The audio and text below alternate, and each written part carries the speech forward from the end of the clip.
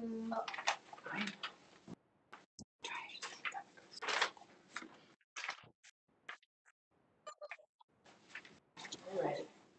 right, we're ready? Yes. All right, good morning, and thank you for joining today's event, Engaging the Artemis Generation, a virtual event with NASA astronaut and Camas native, Dr. Michael Barratt, hosted by Congresswoman Jamie Herrera Beutler and NASA Administrator Jim Bridenstine. I would like to remind participants that this event is being recorded and all participants will be muted for the duration of the event. Now I will turn it over to one of our hosts, NASA Administrator Jim Bridenstine. Well, thank you, Demara, and it's great to be with all of our participants today. You know, Jamie Herrera Beutler and I served together in the House of Representatives, and I'll tell you, she does an amazing job representing her constituents there in Washington, really in a very bipartisan way that that hopefully people can see that in NASA too, that what we do is important for the nation and in fact important for the world, and that we're working every day to do some amazing things, some stunning discoveries, and then ultimately use all of what we learn to improve life here on Earth.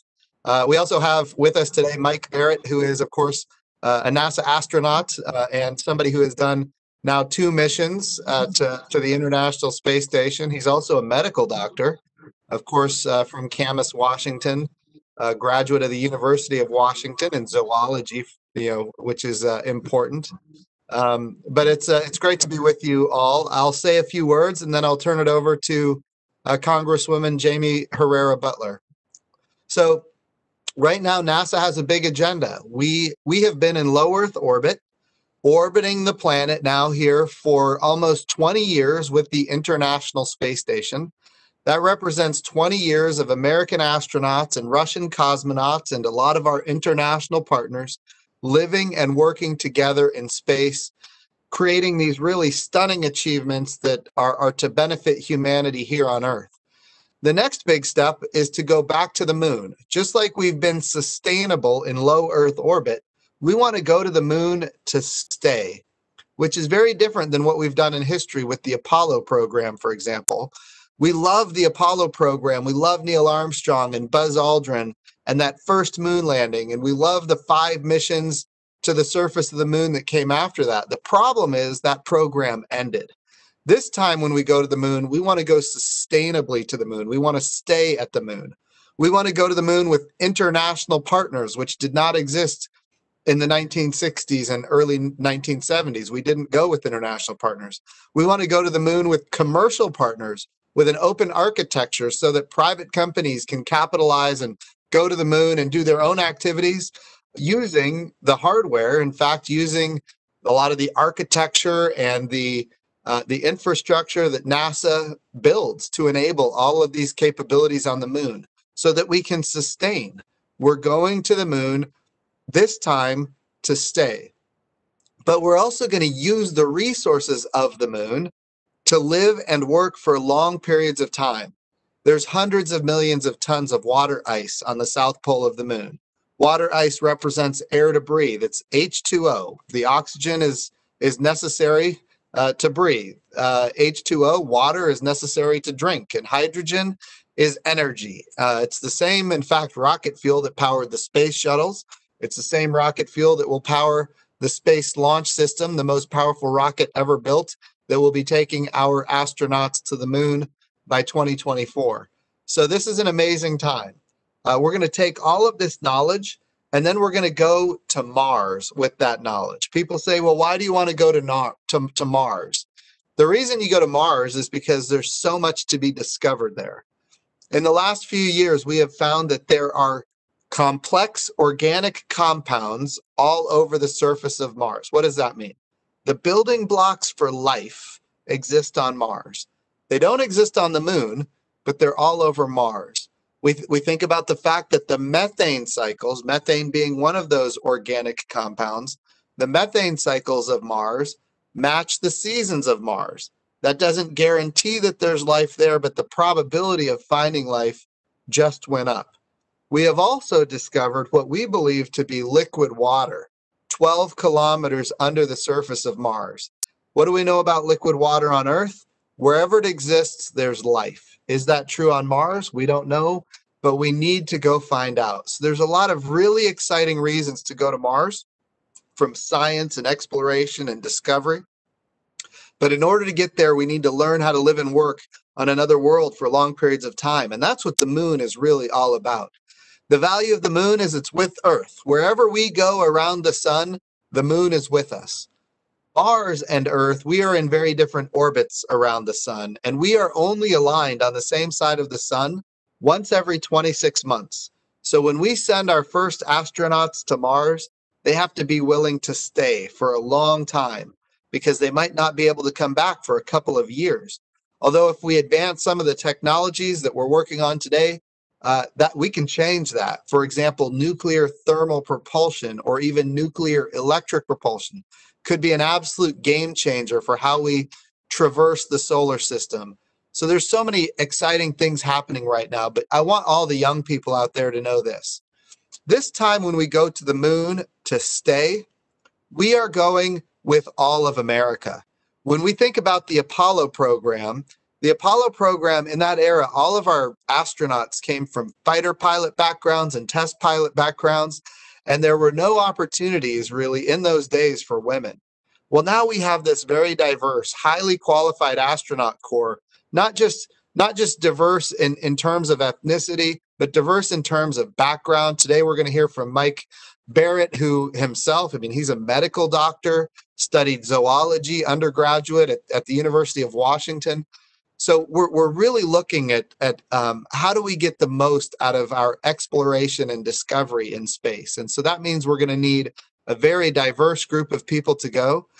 And because we're looking for that diversity, we have at NASA, not just this very diverse, highly qualified astronaut corps, but we actually named the program after the twin sister of Apollo. In Greek mythology, Apollo had a twin sister. Her name was Artemis, and she was the goddess of the moon. So here we are, 50 years after Apollo. We're going back to the moon sustainably with commercial partners, international partners. We're going to use the resources of the moon to live and work for long periods of time so that ultimately we can know how we're going to survive on Mars for long periods of time. And we're doing it under the name of Apollo's twin sister. Her name is Artemis. So there's so many exciting things in front of us. And I'm very excited to hear from the students today and have them interact with Mike Barratt, who's one of our astronauts that has done and will continue to do amazing work on behalf of the United States and humanity in general. So with that, I'll turn it over to a friend of mine, Representative Jamie Herrera Beutler, who has done amazing work on behalf of the United States of America, represents her constituents so very well, and does it in a bipartisan way that really enables our country to move forward on big agendas like the Artemis program. So, Congresswoman Beutler, I'll turn it over to you. Thank you so much. It is such a pleasure to be here, and I have someone who's very excited, had a lot of questions. I'm hoping that she learns today from all the answers. We're so excited to hear. This program is something that I think captures all of our imagination, whether we're older or younger. It's a big deal. Yeah, it's really for the youngsters. So sit down, please. So thank you, Jim, Administrator Bridenstine. It is such a privilege to get to have you. Thank you for being willing to help kind of host this entire thing and bring it to Southwest Washington. I'm excited to say we have our very own Southwest Washingtonian NASA astronaut, and not everywhere gets to claim an actual astronaut. So we are so excited to have Dr. Michael Barratt joining us today. It is a privilege. Thank you so much, Dr. Barratt, for taking the time to participate and being willing to share your knowledge of the vast world of NASA with us. I also want to recognize and thank our awesome schools for participating today. Vancouver iTech Prep and Camas Odyssey Middle School. I hope that you've got your best questions primed and you're ready to learn a thing or two. I certainly am. The other children in my home are, whether you can see them or not. And now we're going to be talking a lot about space, and NASA. But we're also going to be discussing how important STEM education is for students and communities across Southwest Washington. STEM industries are rapidly growing in our region. I often like to say so we have a history of Douglas firs and forestry in Southwest Washington. But what I like to say now is that we have a growing silicon forest because of the growth in our tech industries. In fact, nearly 40% of the gross regional product here in Southwest Washington is made up of STEM industries. And when most people think of NASA, they think of astronauts, which is an important part of the agency. But it also includes researchers and scientists and doctors and engineers, which are absolutely vital in running NASA's many programs. So there's room for everyone. NASA and its mission present just fascinating opportunities for students like those on this call to engage in STEM careers, but also it includes research, but also its mission isn't just it's not just going to Mars. It's not just going to space, which is what captures our imagination, but it takes just a team, a village of all these different industries and careers. Now, its mission is not only to better understand the solar system and outer space, but Earth itself. And something else we're going to talk about and learn about today is, which Administrator Bridenstine already mentioned, was the Artemis program, which essentially aims to land the first woman and the next moon on the moon by 2024. Now, I'm really looking forward to hearing what all goes into the Artemis program today, and I'm sure Dr. Barratt is going to expand on that even further. And before we jump into questions and learning all about NASA, I want to formally introduce Dr. Barratt. Now, Dr. Barratt's the real deal.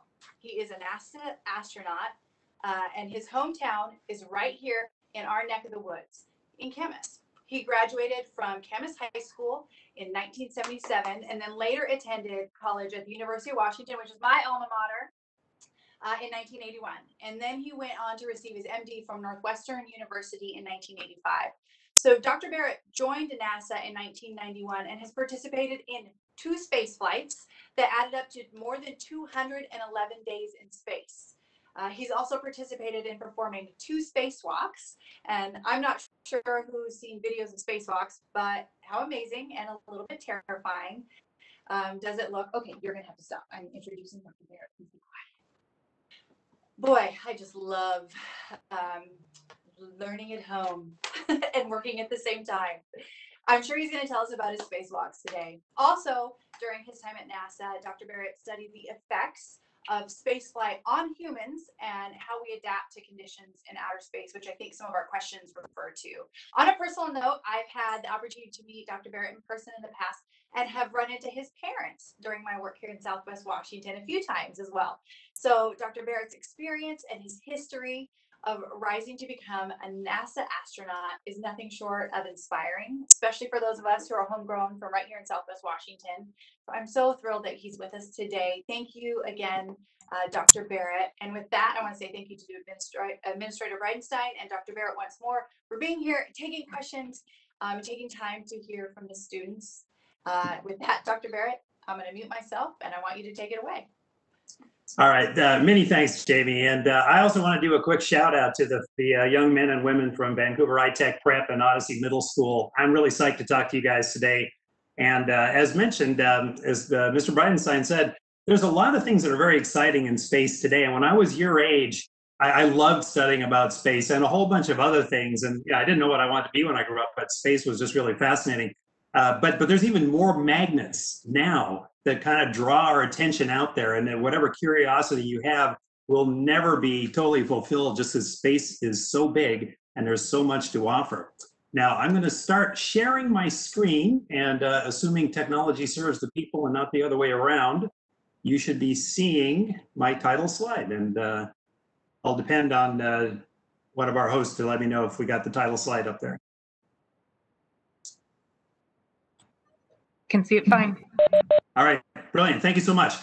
So again, a shout out to you guys. And if there's any doubt as to where you are, this is Camas from space. I actually took this picture from the International Space Station. It was one of those perfect weather days when there were no clouds, no smoke, no haze. You can see Camas and Troutdale there. And if I zero in, I can see my mom's house over there by Round Lake. You can see the high school. I just want to remind you guys that you live in one of the best parts of the world. So never forget that. It's a great place to be. It's a great place to grow up. It's a great place to learn and a great place to go back to. And I never get tired of that. I also want to remind people that the ISS program, the International Space Station program, is very alive. And less than 2 days ago, we launched a new crew to the International Space Station, including 2 of my good friends from Russia, the Sergeys, as we call them, and one of my very personal friends, Kate Rubens, who's actually a microbiologist, not a pilot, not an engineer, but a world-class microbiologist who's just brilliant and a pleasure to work with. She's now back on the space station, and this is who's up there now. So we have 6 people manning this, crewing of this station. And they're just doing awesome work up there. And it's a dynamic laboratory, which I'll tell you a little bit more about. But I also want to let you know that, Washington State, it's not just, the good Dr. Barratt from Camas, Washington. Washington really rocks in space. And another one of my good friends, Ann McLean, came from Spokane. And this was me with her doing her last EVA practice run before she launched into space. She did brilliantly. She's one of our brightest young rock stars rising up in our ranks. This is what it was like after 6 hours of working with her. She's pretty strong, and so after 6 hours of working opposite Ann, you're ready to get out of the water and go rest a bit. But it's really, really exciting to do. In our new astronaut class, which we took in about 3 years ago, we had Kayla Barratt, who's from Richland, Washington. She's a nuclear submarine engineer. She spent time on big submarines, and just another really amazing rising star for us. And in total, there's another 7 that came from Washington, and this is across the board. This is the Apollo program, all through the shuttle program, ISS, and now we're choosing people, of course, that will eventually fly in the Artemis mission. So Washington's been a very key player in space, really much from the beginning. Now to go retro a bit, this is me as a kid in Washington. So literally, this is just up the hill from Round Lake. We could see Round Lake and Lacamas Lake. Yes, everything was black and white. It was very boring back then. Just kidding. Actually, this was film camera, and black and white was cheaper, and this is what we did. This is all houses now, but it's interesting, as Congresswoman Beutler mentioned, we've changed. We shifted from agriculture and farming a lot more towards the tech industry, and it's really interesting to have watched all that happen. Now, I did not go to this high school. This high school did not exist when I was there. I went to the old Garfield High School, but I am very happy to say that I go back to this high school periodically and talk to the kids. And it is amazing to me, the level of sophistication and curiosity and talent back in the young kids in my hometown. So it makes me sleep well at night to know this is happening. And then after that, I went to the University of Washington for 4 years. This is in the springtime when the cherry blossoms were out, so a very strategic photo. But I did get my degree in marine zoology there, and I was kind of undergoing a bit of career anxiety. All I wanted to be was an astronomer before I went to college. Then I shifted to marine biology. Then I met this young lady who was going to medical school, so I married her and followed her. That is not a joke. And I spent 4 years at the Northwestern University Medical School, then another 4 years doing internal medicine. And during that time, I was actually nurturing an interest in space medicine, of all things, and starting to gain contacts in the space medical world. And then I went and actually did training in aerospace medicine, joint program with Wright-Patterson Air Force Base and Wright State University in Ohio. And then in 1991, I came to the NASA Johnson Space Center. It's a beautiful place, and I've called this home pretty much ever since. It's an amazing place. And my first job there for 9 years or so was to be a flight surgeon. So that was my passion, really, the human in space. How do we adapt? How do we prepare for space flight? What can we learn? How do we make ourselves as good as possible to be explorers? And these were some of my absolute best years. Made some of my closest friendships. Norm Thagard there on the left, the first US person to fly long duration on a Russian space station. In the middle there is Peggy Whitson, who was a biochemist at the time. I was a flight surgeon at the time. Little did we know we would both go on to become astronauts, and she is absolutely superwoman in space, and again, one of my closest friends. And Dave Ward on the right, who was one of the more brilliant flight surgeons I ever knew. And from there, a very big surprise in the year 2000, went to the astronaut corps. So we had 17 people who were kind of like me, and the first thing that made them like me is none of us had any idea how and why we got picked to be astronauts.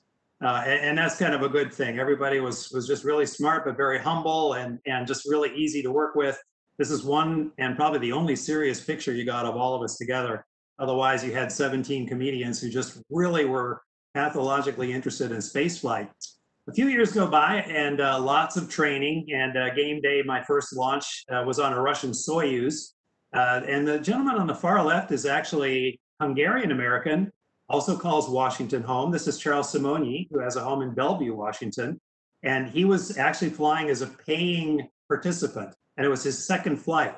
In the middle was Gennady Padalka, a Russian gentleman, one of the best space flyers in the business, and the recordsman for duration in space. And I was extremely lucky to fly with these guys, and they are my lifelong friends. And we flew on the Russian Soyuz.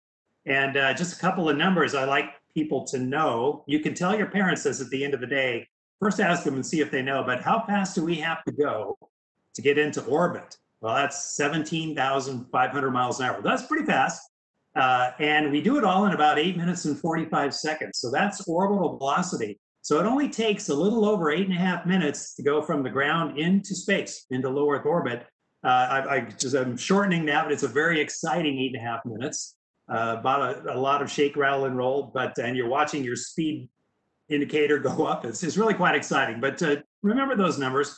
And then my next launch was on the space shuttle. The Space Shuttle Discovery was actually the last flight of that bird, and it was just a real honor to fly on that mission. Same numbers, though. A little over 8.5 minutes, you are going 17,500 miles an hour. So that's what it takes to stay in low Earth orbit. This is the current most popular destination in low Earth orbit, the International Space Station. It is big, it's absolutely gorgeous. And to give you a sense of scale, this is what it looks like next to a football field. So it's longer than a football field. And all the people are on the inside and the modules in the middle there. So it's still pretty big. I mean, everybody could potentially have their own 2 modules if they wanted them. And then you have to get used to zero gravity. And so everything is just going to float around and fly around. And believe me, it does take a while to get used to that so that you're not losing stuff all the time or not running into things all the time. But actually, after a certain amount of time, it's just absolutely magical to be up there. And mainly what we do on station is science. The reason we have this big, magnificent platform is to serve as a laboratory. And it tells us about the human in space, but it tells us things about medicine and physiology and physics, other parts of science that you just can't see when you're on the Earth. When you remove gravity, you find things. And we have found so many things way beyond what we expected up there. And so the science output of the ISS has just been tremendous. Another thing I like to point out is that it's a bilingual station. So this is my friend Kate up there on her last mission. She's holding an instruction book, which is actually in Russian. Everybody has to speak English and Russian up there. So that foreign language skill is a really important thing. And I can tell you, if you learn one foreign language, you can learn another one. But starting with that first one is really important, and it pays off for us quite a lot. I can also tell you that the older you get, the harder it is to learn a foreign language. You guys are young. I think you got the hint. Any chance you can to either preserve another language that's in your house or learn another language, I would say take it, because everything we do now is very international. And as mentioned, I was lucky enough to do 2 spacewalks. I actually did them both in the Russian spacesuits. And Gennady and I were lucky enough to take out the new generation Orlan suits. And that was just really exciting. And another thing I like to point out is that when we're up there and we're looking at the Earth, there's no borders, there's no lines on the map. So you have to learn geography in another way. But it also gives you an idea of what the Earth has just been like for so many centuries, thousands of years before people came along and made maps in the first place. And it's just a totally different perspective. And you can see the Earth in many different shapes and forms and seasons. You can see ocean on the left, and on the right, I've just put a picture of the Western African desert. It's impossibly beautiful. And I would just say that if there's anything that we could share, any one experience that we could share with everybody, it would be the view of your home planet from space. And in particular, at night, when you want to see where people live, you look at the footprint of humanity outlined by its city lights, the city lights, and it just shows up against the background. And this is Cairo, Egypt. And you can see the ribbon of lights below that blob, which is Cairo, and that's the Nile River. That's the lights along the Nile River where people live in the Mediterranean Sea above it. It's just incredibly beautiful. Let's pretend 6.5 months has gone by and it's time to land. You're used to zero gravity, not terrestrial gravity, not Earth gravity anymore. And you hit the ground pretty hard in the Soyuz.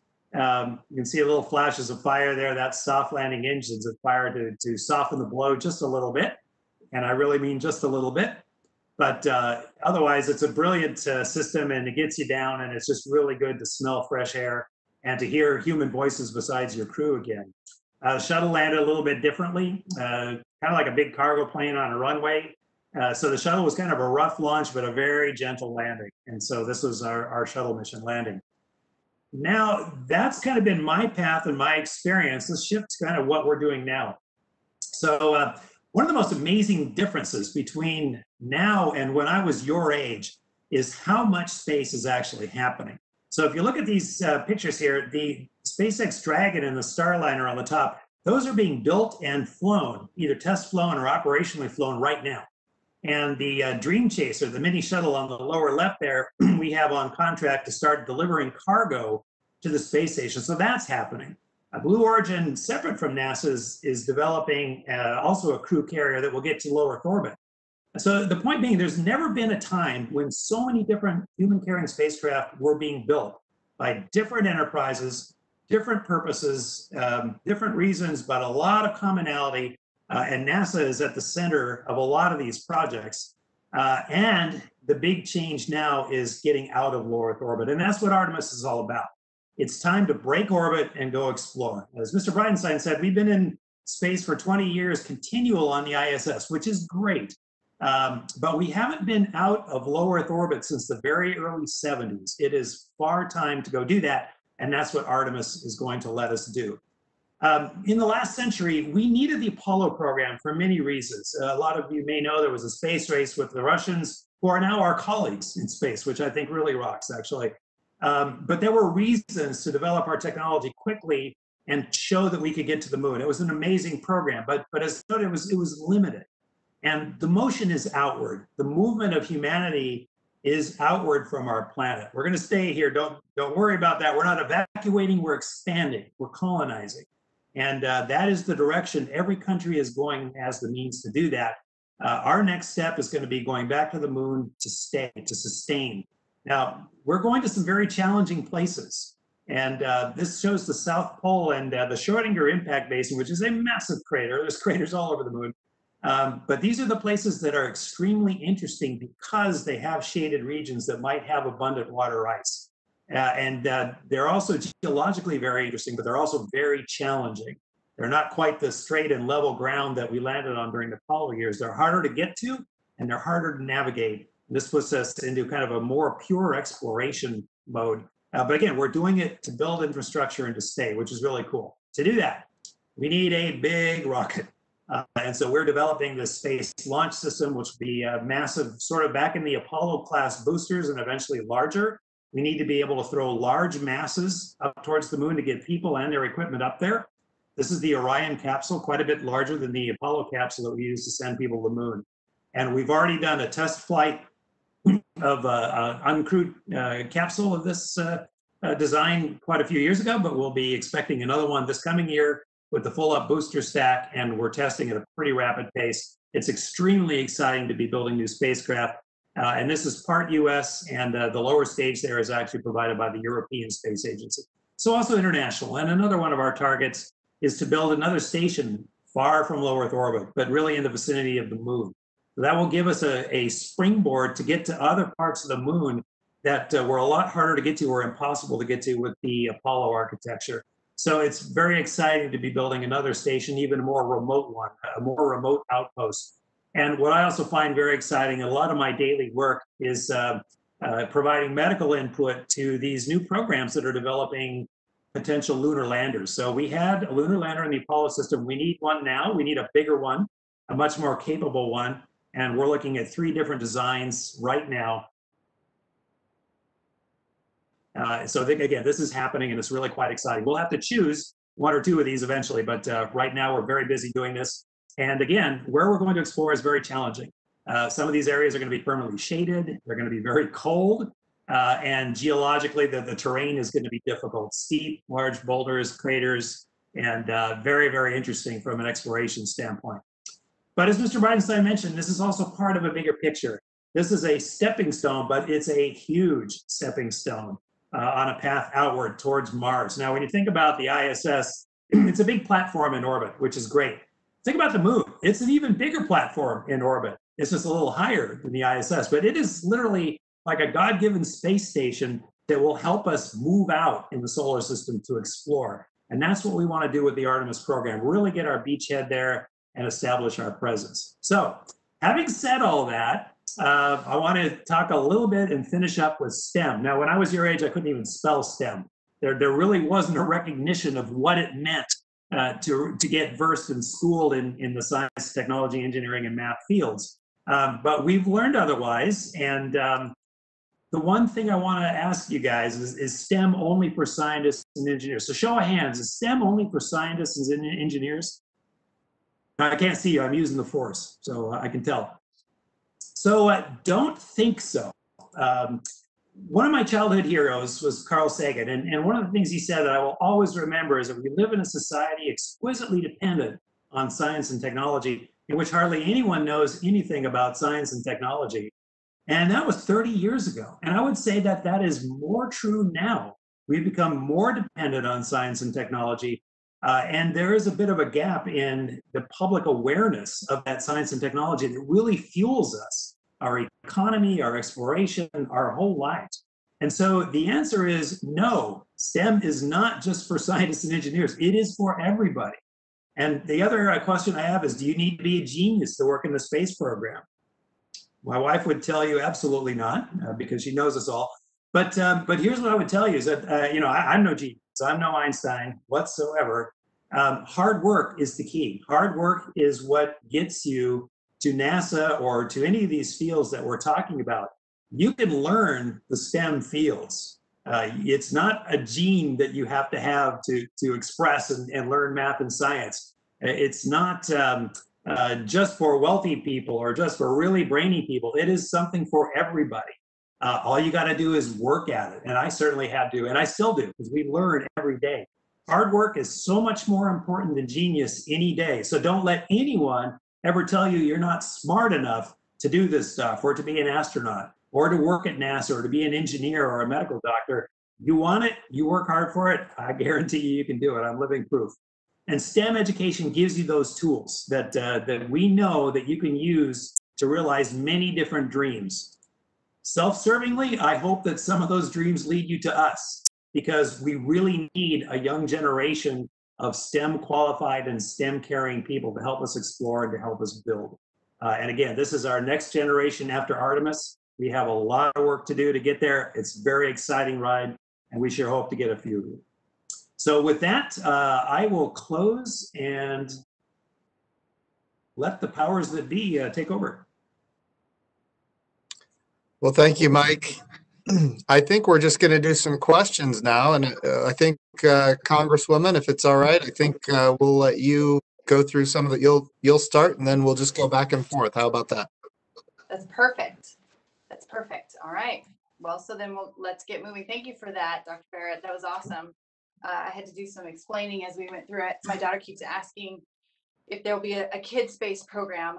So while you work hard and you get into the adult space program. So for all those kids out there who are asking the same question, this is your opportunity to start on that path. A quick shout out to Naya to say hello at iTech. I just wanted to say hi. Okay, first question. And this is from Miss Motzinger's 6th grade. And oh, Miss Motzinger, I pray I'm saying your last name right, because you're going to correct me. 6th graders at Odyssey Middle School. And this is actually both for you, administrator, and for Dr. Barratt. In your career as a physician on the ISS, what abnormalities have you observed in the human body while in outer space? And then the second part, I think, is for your administrator or for either of you. What is NASA doing to deal with these? So, sure. Well, I can start with the abnormalities. The first big part of that question is there's a lot of changes that are not necessarily abnormalities. The body undergoes a global set of changes. Every system in the body changes when you go into zero gravity, and you adopt a new space normal. So what may be abnormal on the ground is now normal for space. That's your sense of balance, how your heart works, how your blood pressure is regulated, how your kidneys function, and everything happens to make you an extraterrestrial, basically, a three-dimensional creature that performs well in zero gravity. And you pay for that a little bit when you come home because you have to readapt. But we now know that there's a set of things we consider space normal that are just, they're adaptive. They're not harmful. They're maladaptive when you want to come home. Now, having said that, some of those can hurt you when you want to come home. So losing bone and muscle, cardiovascular fitness, and radiation exposure.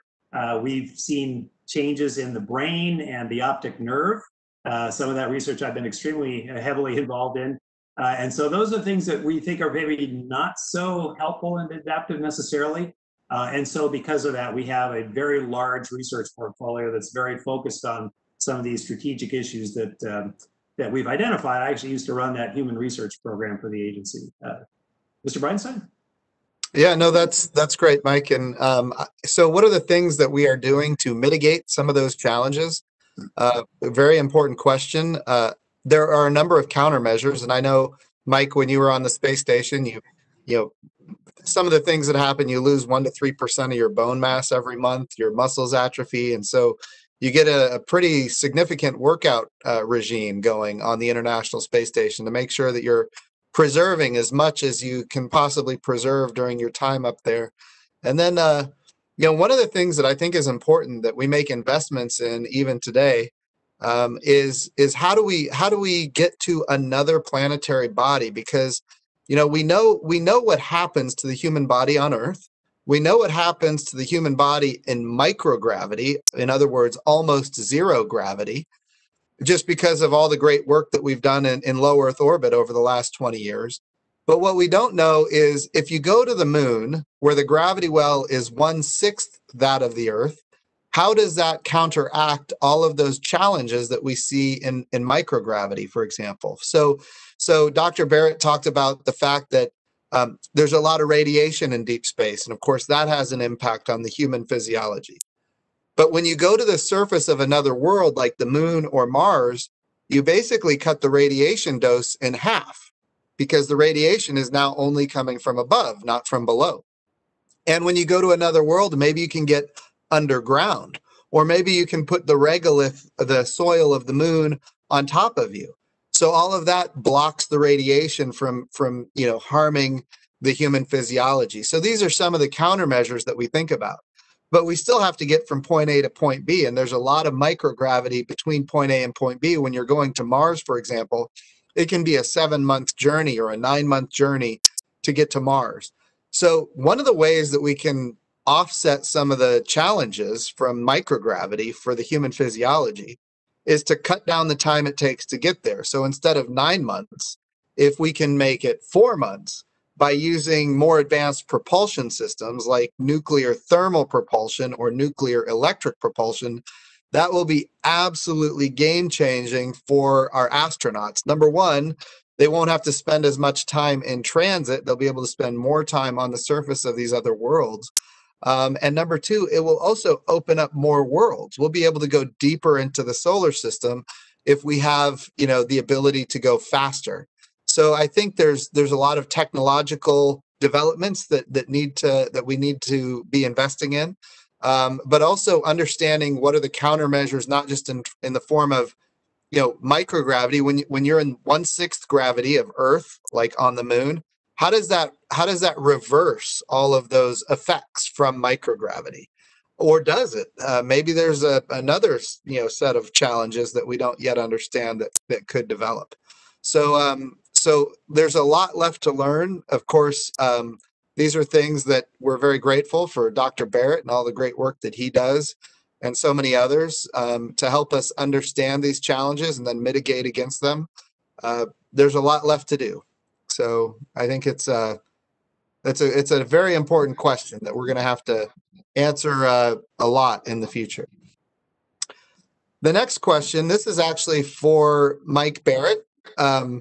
It's about you personally. How did your body, this comes from Gavin from Vancouver iTech Preparatory. Gavin asks, how did your body personally transition going from space, going to space from Earth and then back from space to Earth, from Earth to space and space to Earth? Okay, there and back in. So it's a great question, Gavin, and everybody's experience is a little bit different. One thing I would say is imagine a line between your belly button and the center of the earth. And there's a gravitational force pulling you down. And that's kind of your point of reference. And that force gives you your weight. It keeps you on the ground when you walk. It keeps fluid in place and all that. And now imagine just taking that away. So after that 8.5-minute rocket ride into orbit, all of a sudden, that line vanishes. For all purposes, you're in zero gravity. And I felt exactly what I expected to feel. By that time, I had already released the first edition of my textbook on space medicine, by the way. So I was curious as to whether it was going to feel like I thought. You get a quick fluid rush to the head. It feels like you're hanging upside down from the monkey bars. And everything that normally gives you your sense of balance is unloaded. And so your sense of balance is fooling you. And looking up or looking outside, if you want to figure out which way is up and down, well, up and down is what you choose to make it. So all of those senses are radically changed, and it's very provocative. And so a lot of people actually in the first couple of days get a version of seasickness, which we call space motion sickness. Now, I did not, but I definitely felt all of that stuff, and it was really quite amazing. And it takes a couple of days to get over the first part of that. And then after a period of about a week and a half, your body fluids change and they decrease, and you start to feel a little bit more comfortable. And as your body redistributes and starts getting used to zero gravity, and then over a period of a few weeks, your sense of balance retunes to zero gravity. And again, you kind of become a three-dimensional creature. And after a few weeks, I felt great. I felt work effective. I could move things effortlessly. I could fly like Superman. I could keep up with my timeline, and it was really great. Now, it's a little bit more exciting when you have to come home, because now you have to readapt. And going from Earth to space, it's loaded to unloaded. So you're not going to hurt yourself. But coming home, you're going from unloaded to all of a sudden you're in gravity and you can fall, or something can fall on you, and you can't walk very well because your sense of balance has to retune.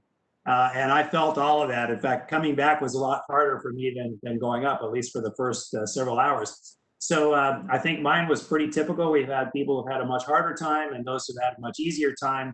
The more times you do it, the easier it gets. But we think about this a lot as we think about sending people to the moon or Mars, because there'll be nobody there to help them when they land. They're going to be rehabbing on their own. And so it's something we need to understand in exquisite detail and be able to protect people from. It's a good question. Very good question. Okay, this is from Miss Montsinger's sixth graders at Odyssey Middle School. And this again is for both Administrator Bridenstine and Astronaut Dr. Mike Barratt. What is it like working for NASA? How do you get a job at NASA, even as an astronaut? So I'll go first if that's all right. I will tell you, I've never had a better job than working at NASA. I wake up every morning just kind of in awe of the fact that I get to work at NASA. So we think about the best brand that the United States of America has, and I think it's NASA. What's fascinating is when as the NASA administrator, when I travel to Europe, I'm probably more popular in Europe than I am in the United States, just because all over the world, people have this kind of amazing sense of what NASA has been able to accomplish. And I am sure that Dr. Barratt has seen that as well. I'll tell you some of the exciting things. Like this morning, I get up, I get a brief from our chief scientist, and he tells me that we just discovered, I should say we didn't just discover it, but we really have more evidence now that the moon at one time had a magnetic field, what we call a magnetosphere, that protected it from the radiation of deep space in a similar way that the Earth currently has a magnetosphere that currently protects it from the radiation of deep space. So all of those charged particles coming from the sun that can do damage to the human body, we are protected from those charged particles for the most part. But we always thought the moon didn't have that kind of protection. Well, now we're finding out that it did. And we also, and how do we know that? Well, we just opened brand new samples. These are samples of lunar regolith, lunar soil, that were collected from 1969 to 1972 in 6 different locations on the surface of the moon. And we just opened those samples, and then we applied today's technology from these preserved, very, very pristine samples from, over, 50 years ago. And all of a sudden, we're able to apply today's technology to those preserved samples, and we're learning really for the first time how did the Earth and the moon interact in history. We're learning that the moon had a magnetosphere, and in fact, just a few short weeks ago, we discovered that the moon had rust. Well, how do you have rust if you don't have oxygen? And how do you have rust if you don't have moisture? And what we're finding is that through our magnetic fields of the past, oxygen was actually able to go from the Earth to the moon, and that oxygen is in fact still there today. And we're looking now at what are called cold traps on the moon, the craters on the moon, to find out maybe there could be, we don't know, but there could be pure water ice in those craters.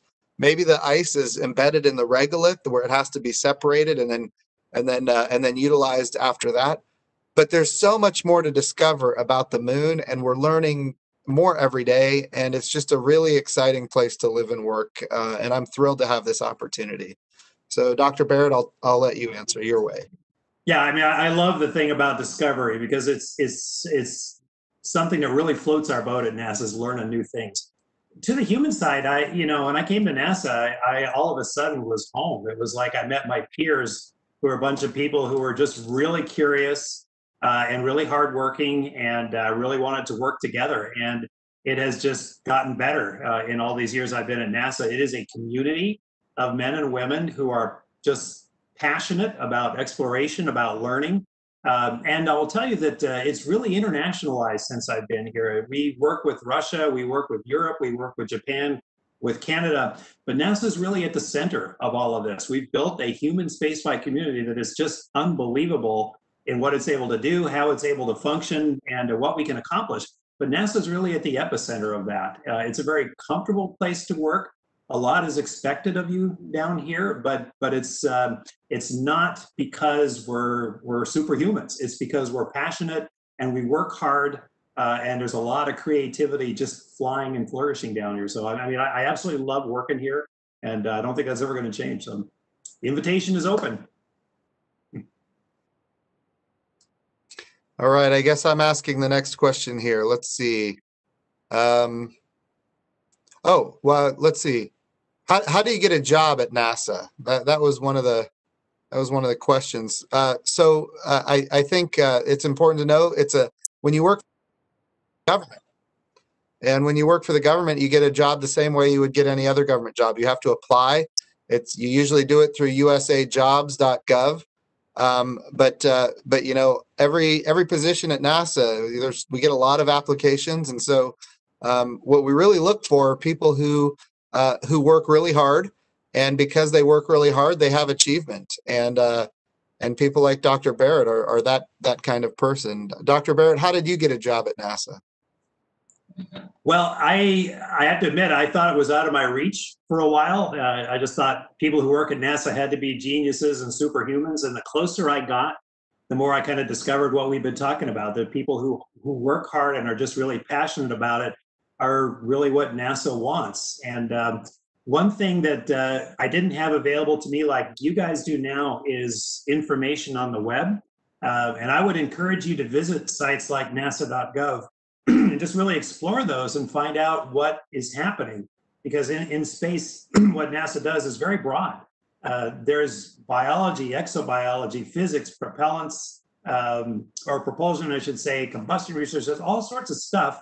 And the more you know about what we do, the more you might find something that sparks your interest so that you want to learn that and really get good at it. I would say that you can't really get good at something that you don't love. And there's a lot of different things that NASA does. Pick something you love, get good at it, try to be the best you can at it, and then keep close ties with what NASA's doing. Eventually, you will make an application to NASA for any of a number of jobs kind of through the same portal. But the more you know about us and what we're doing, the better. So log on, get engaged. So I have a question here from Parker at Vancouver iTech Preparatory School. It's for Dr. Barratt. What is the training practice before you go to space? Wow, so that's a little question with a really big answer. There's a lot of training, and I showed you how much I went to school, and then when I came to NASA and came to the astronaut office, I had to start training all over again. A lot of classroom instructions because you're learning about Earth science, space science, photography, imagery, the kind of science we do on station, and of course, the systems on the International Space Station, the shuttle, the Soyuz, the spacecraft you have to learn. You also learn some really cool things like robotics. We do aviation training, we do dive training so that we can practice spacewalks. All that is very, very exciting to do. It's very interesting too, so it's not a drudgery at all. We also do something we call expeditionary training, where we will take a small number of people, mostly astronauts, but we also have trainers and other specialists, and we'll go someplace uncomfortable to learn to be comfortable, to expand our envelopes. And that could be on a backpacking trip in the winter, in Alaska or Canada. That could be kayaking up the coast of British Columbia in the rain. We always look for the worst weather. It could be living on an underwater habitat, or it could be living in a cave in Sardinia for a week or so with an international crew. So we do that to train people to learn to explore, to live in small, uncomfortable places and yet be comfortable, look out for one another and look out for the team. That's been some of my favorite training. Oh yeah, and a lot of Russian training as well. We have time for one more question before turning it over to the Congresswoman for closing remarks. All right, well then I'm gonna pick from what we have. There's I'm gonna make it 2 questions in one, and this is both from iTech and from Odyssey. What does space smell like, and how much stuff is floating in space, and is that a problem that stuff is floating in space? Well, I could take the first one, and then Jim, you can do the debris issue, right? Great. So, and everybody has a bit of a different perception of what space smells like, but they're convergent. In my mind, space smells like kind of burnt metal or burnt gunpowder. And the first time I ever smelled it was when I was a flight surgeon, before I was an astronaut. One of my crew, and I was a senior crew doc, the crew landed, and the commander brought me a bag, and he said, "All right, Doc, here, you can smell what space smells like, because we've kept this bag closed." So we got in a small room, he unzipped it, and I smelled this. It smelled like kind of gunpowder or spent welding rods. And then once I actually got in space myself, we have a docking vehicle, and you pressurize the little docking port, and you open it up, and all of a sudden you're smelling what would have been there in space. It's kind of that. It's kind of burnt metal to me. Not to everyone. Somebody told me it smelled like well-done beefsteak. So I don't know where they grew up, but that would be my answer, and I'm sticking to it. Now that's inside of a capsule, right, Doctor?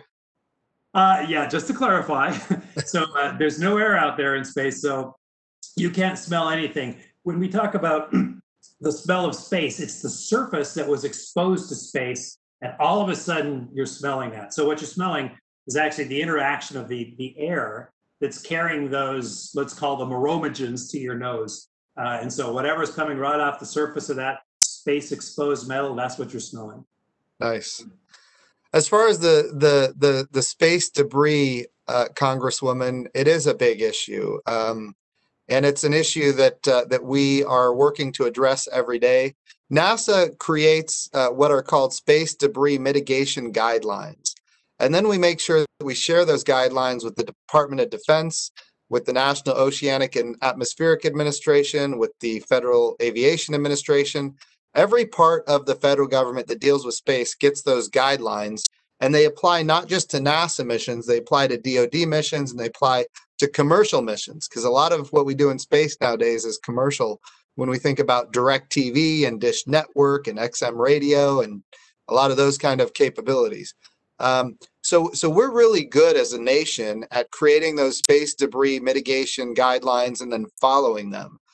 Where we sometimes have challenges is getting other nations of the world that agree to the same guidelines, and then they don't practice those guidelines that they agree to. Now, I will be clear, the United States has made debris. Other countries are making debris. We've got to get really good at dealing with it. So there's a couple of ways to deal with it. One, We have to get really good data and more data than ever before. So we have to improve and get more data of all of these objects that are in space. Right now, we're tracking about 23,000 objects, but we can only track objects that are 10 centimeters or bigger. And there's anywhere from 10 to 100 times as many objects that are less than 10 centimeters or bigger. So that's pretty scary to think about. And Dr. Barratt, mentioned earlier that to get into space, you got to travel at 17,500 miles per hour. So even if you have something the size of, a penny, and it's traveling that fast, it will do tremendous amounts of damage. So we've got to get better at tracking that data. We have to get better at ultimately doing space situational awareness so that we can predict where those debris objects are going to be. And then space traffic management. And this is going to be a really big challenge in the future. We know in air traffic, if you need to turn left, you need to turn right, you have an air traffic controller. The person says, turn left, heading 020, descend to 5,000 feet. And as a pilot, you do it, because if you don't, you're going to have a collision. Well, we don't have any authority in space to compel somebody to maneuver the way we have authority within the atmosphere to compel somebody to maneuver. And that's, of course, starting to become very, very, very dangerous.